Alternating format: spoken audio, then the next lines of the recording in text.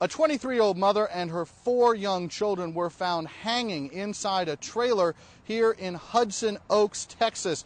Hudson Oaks is about 30 miles southwest of Fort Worth.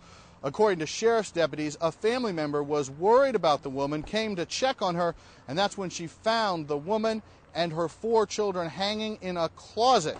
Neighbors are obviously shocked. And I used to sit here on the porch and watch them.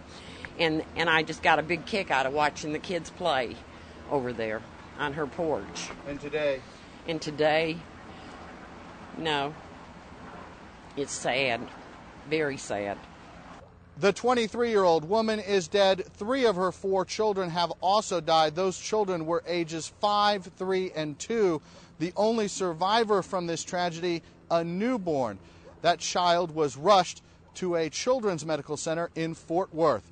Rich Matthews, The Associated Press, Hudson Oaks, Texas.